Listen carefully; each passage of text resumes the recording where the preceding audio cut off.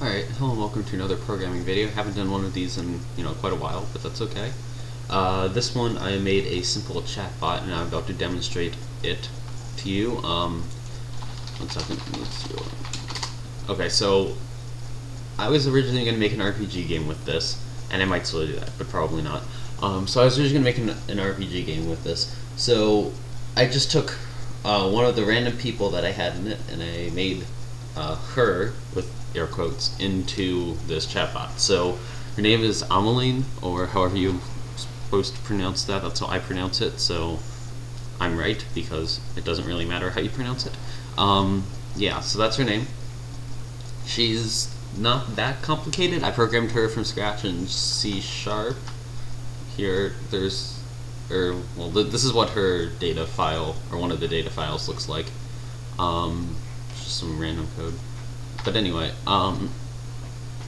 and she does not have very good memory. Well, I mean, she has an excellent memory for what she remembers, but she doesn't really remember the conversation very well. All she really does is recognize responses.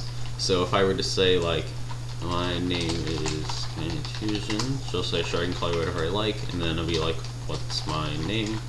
Or what is my name? What do you call me?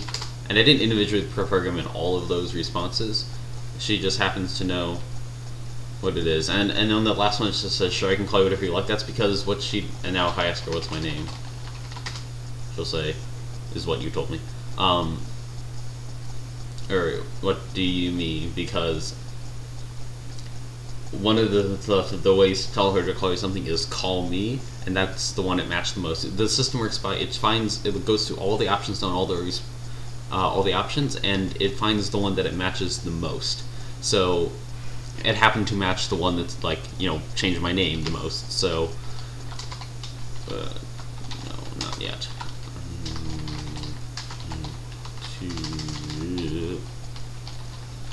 Okay.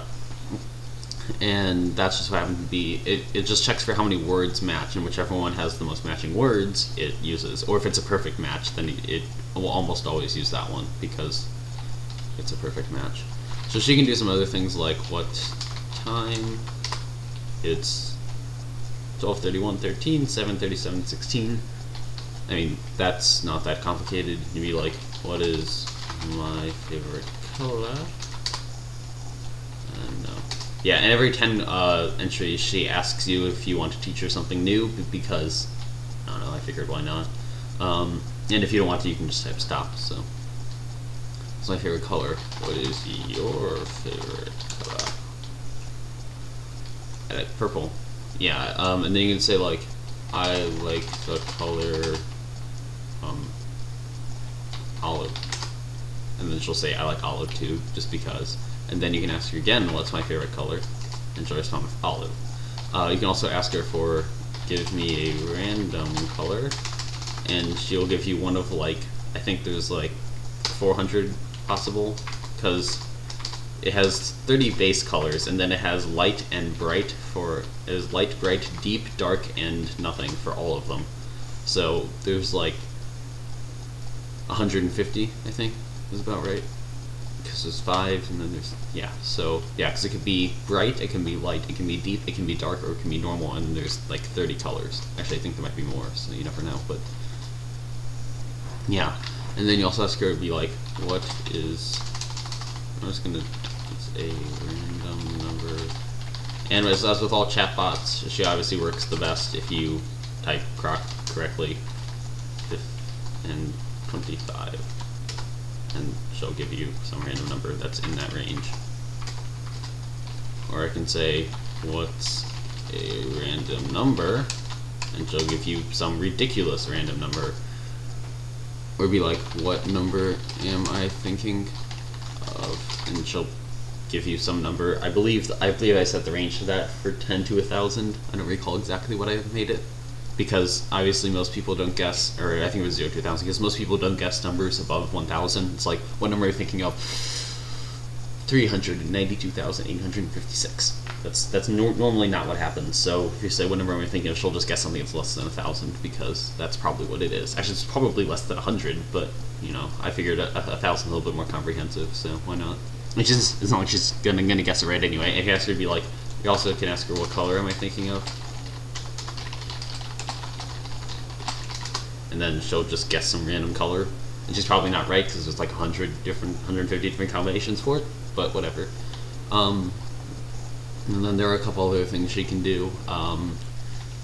This is if all you want to know is just know about this, then this is all you really need to watch. You can download it in the description, and there's a forum post about it which will contain contains all of this data. So you can go read that, which is also in the description. But if you want to stay, I'm going to teach you how to teach her, how to tell her she spelled things wrong, and how to like program in new responses. So, okay, one thing. Okay, so how to teach her? Either you can teach her every 10 questions, or you can just type teach. She'll say, "Do you want to teach me something new?" Type a Y if you want to teach her something new, and if you want to delete something, I'm not going to delete something until after I teach her something. So Y, and then she says, "What should I recognize?" Each. So for example, let's say you want to teach her what is the meaning of life.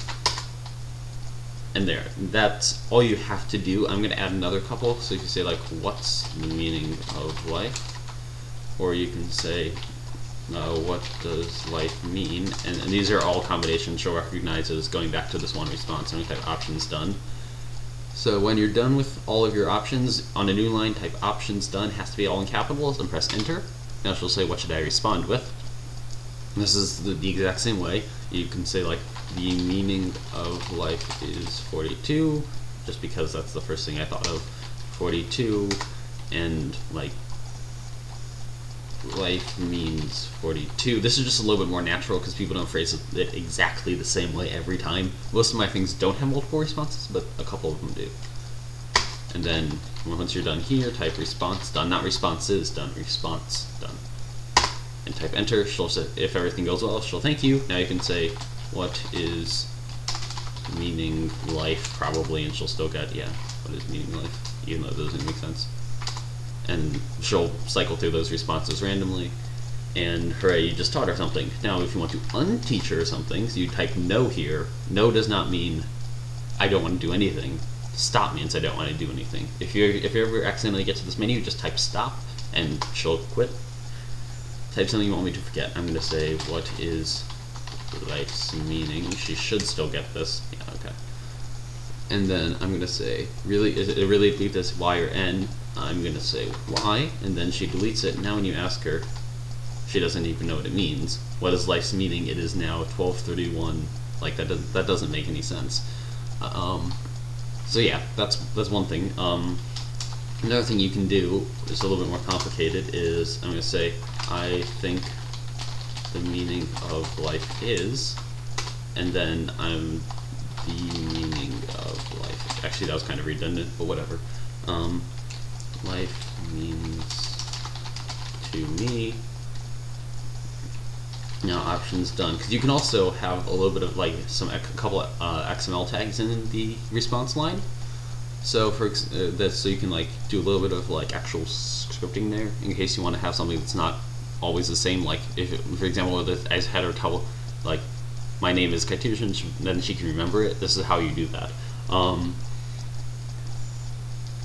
So I'm gonna have her respond with like blank sounds good to me too. So what you type is set, and then in here you always have to do set before get if you want it to actually work properly, because otherwise it will get it even if it doesn't exist yet. So like it goes in line, like in order, I mean, not in line. Set, so there's a bunch of things you can do here. Pretty much what you do is you type into, and then you type the variable name, whatever you want. Life meaning is what I'm going to use. And then you can put anything in here, like if I were to say 42 into life meaning, now life meaning equals 42. It's like typing life meaning equals 42, except for it's a little bit more natural. But the actual command we want, it's called call words. And what it does is it takes everything out of the whatever they typed in. It takes all of the words that are in the options out. So if they typed in, I think the meaning of life is 42, I's in the option thinking, or I think, whatever. I've just occurred to me that I typed that wrong. But if they typed like the meaning of life is 20, because 20 is the great number or something. Then what it would take out is the, because it's in both, meaning because it's in both, of because it's in both, life because it's in both, is because it's in both, and then it would just leave 20.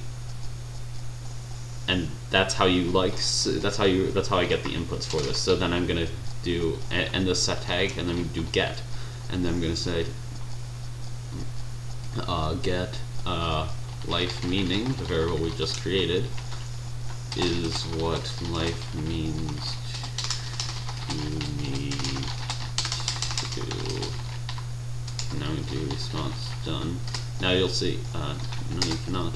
Now you'll see. If I say life means 42 to me, and then she'll say 42 is what life means to me too, because she cut out all the words, she got 42, and then she just appended is what life means to me to it. And that's pretty much how she recognizes everything. Yeah. And I'm going to teach her one more time, because now we have this variable that I'm going to leave in here. What is the meaning of life? What does life mean to you? And I'm going to do options done now. And now I'm going to say life means get life meaning get to me. And because we're going to have that variable here anyway, so if you say what does life mean to you, she'll say life means 42 to me, and I guess that's relevant. Just in case she ever gets asked. You can also convert binary and stuff. So what is 20 in binary? And she'll say, you know, I can try, I think it is. The reason why she says that is just in case you type in something she doesn't expect and she parses it completely wrong, then she's not saying it is, I think it is. She can also do what is in hex. No, I'm just going to type hex because she should recognize hex. Hexadecimal. Yeah, okay. Oh, it's actually really convenient. There were no numbers in it.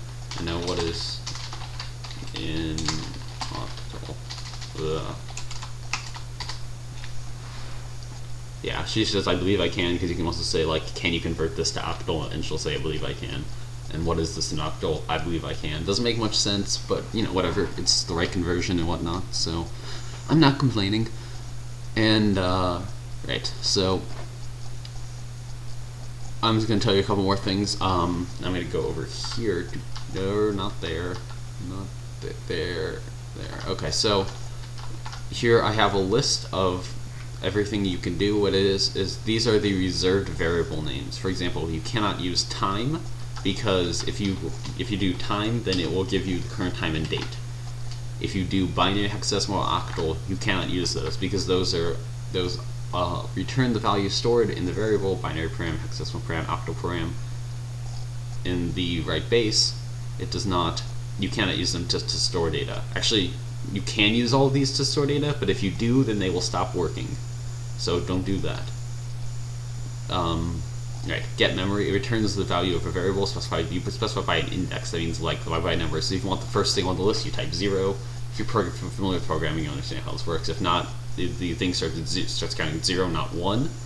And it also recognizes the keywords last and first. So you can say get memory last, and it will get the last thing it remembers, get memory first, and it will remember the first thing it remembers.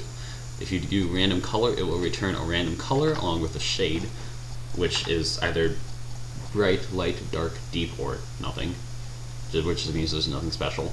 So it gives them like dark chartreuse, or bright yellow, light brown, light tan, deep tan.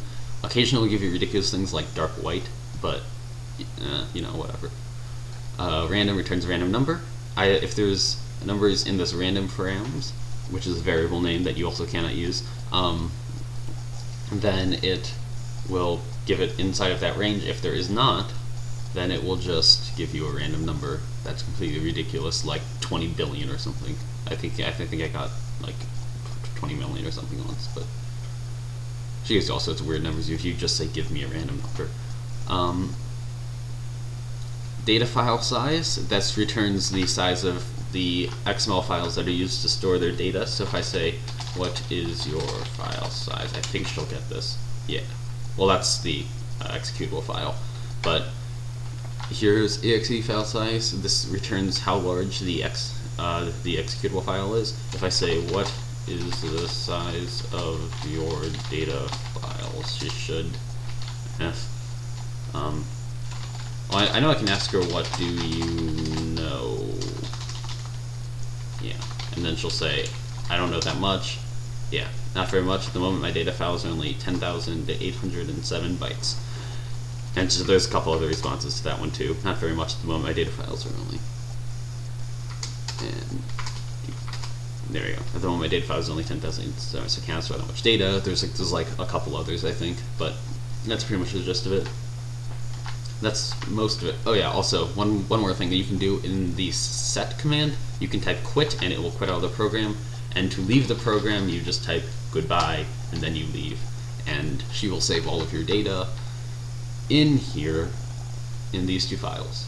So thanks for watching.